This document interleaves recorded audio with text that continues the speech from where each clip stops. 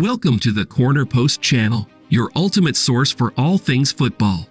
Dive into the exhilarating world of the beautiful game with us as we bring you the latest updates, breaking news, in-depth analyses, and exclusive insights into the footballing universe.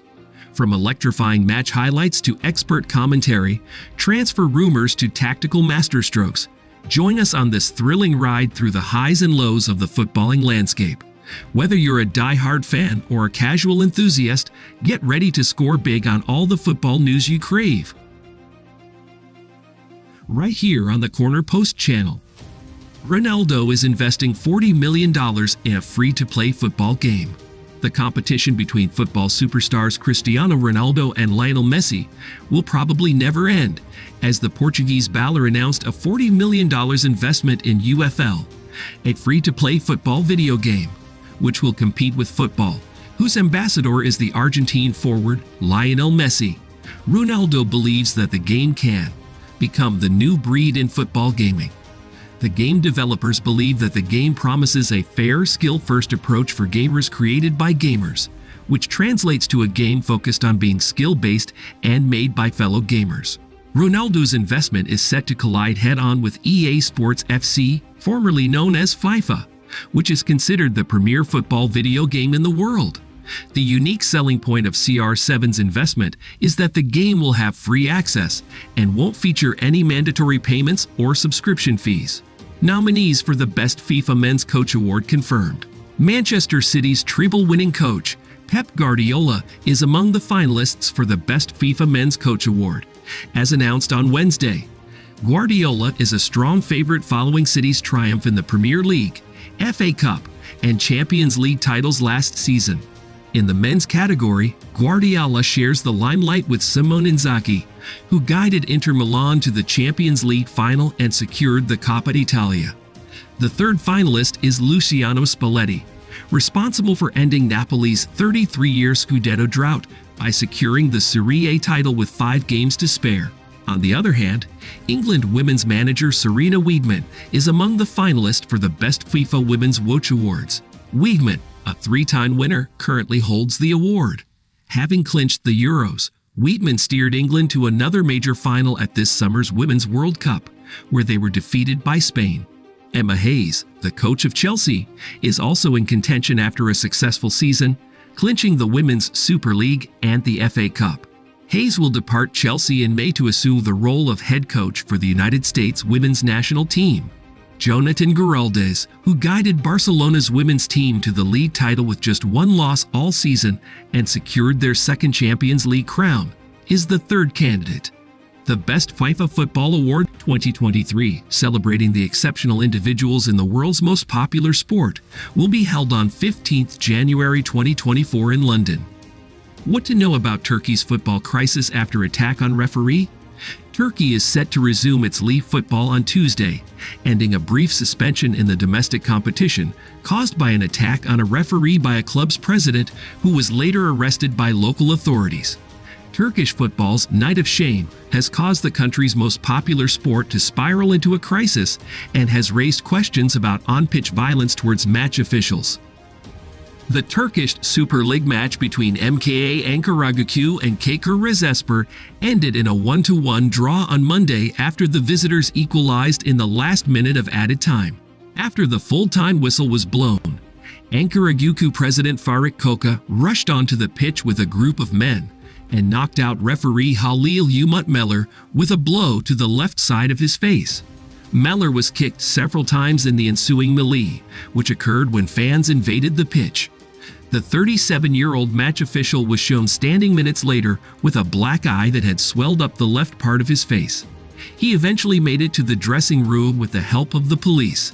Koca appeared to be incensed at Meler for sending off one of his players, and then awarding a stoppage-time goal that allowed Rizespor to leave Ankara with a draw. Meler released a statement on Tuesday saying Koca had threatened his life. Faruk Koca punched me under my left eye, and I fell to the ground. While I was on the ground, they kicked my face and other parts of my body many times, Meler said. He told me and my fellow referees, "I will finish you." Addressing me in particular, he said, "I will kill you." Meller was released from hospital in Ankara on Wednesday after undergoing observation and receiving a phone call from President Recep Tayyip Erdogan. Meller, a respected referee with accreditation to officiate international matches, is expected to recover and join the refereeing crew of the Euro 2024 Championship, to be held from June to July in Germany. Brighton manager Roberto De Zerbi had said he wants the prestige of winning their Europa League group. The Seagulls, who are guaranteed at least second place in Group B, host leaders Marseille on Thursday, needing a win to top the pool and book their place in the last 16. Failure to win would mean they enter February's playoffs. Marseille are a very good team, but we have the ambition to finish top of our group, De Zerbi said. It is a prestigious thing to finish at the top of the table, because we will play 2 games less in February, and also prestigious for the history of our club. We want to try to win because we are serious people. When we work, we always want to show our best and do our best. While the eventual group winners will move straight into the last 16, the runners-up will face a playoff against one of the 8 teams finishing third in their Champions League groups. Brighton have no new selection concerns following Saturday's 1-1 draw against Burnley in the Premier League. Jakob Moder will not be involved as the midfielder is not in the club's Europa League squad list, and De Zerbi is hopeful forward Danny Welbeck could return to the bench for Sunday's visit to his former club Arsenal, having been out since late October with a muscle problem.